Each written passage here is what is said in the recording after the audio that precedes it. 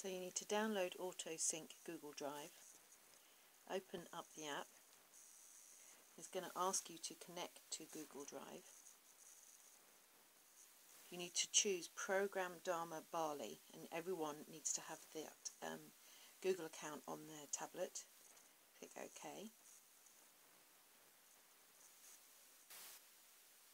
So now you need to choose which folders are going to sync. So you go to Synced Folders tab. You need to add synced folders.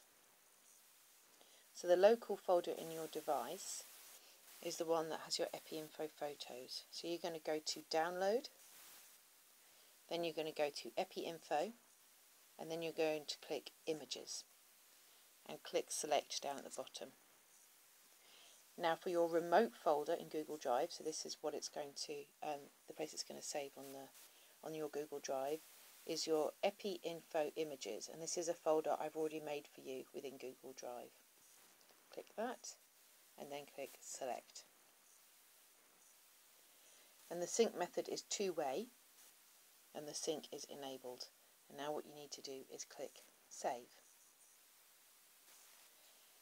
Okay, you can enable Autosync, but we're actually going to need you to, on a regular basis, check that the syncing has happened. So before any transfer of records can happen between tablets, you need to make sure you've gone in and done a forced sync, manual sync rather. Okay, so now we can see here we have our sync status. At the moment it's saying that it has completed a sync, so we're going to go to the sync history just to check that, and you can see that it tells you the most recent syncs that have happened. And what I'd like you to do now is do a manual sync, so that's down in the bottom right hand corner. We're going to click this one here. You see now it's got a cross. It starts doing the sync process. You need to be on Wi-Fi for this one. Now you can see that it has completed one sync.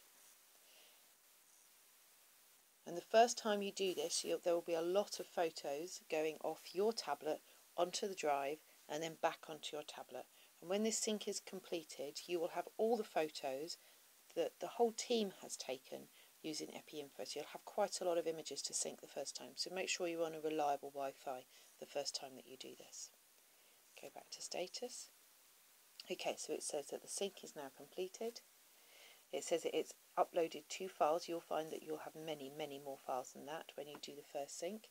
And you can, again, just double check that the Google Drive account you have is programdharmabali@gmail.com. And that's it for how to set up this syncing process.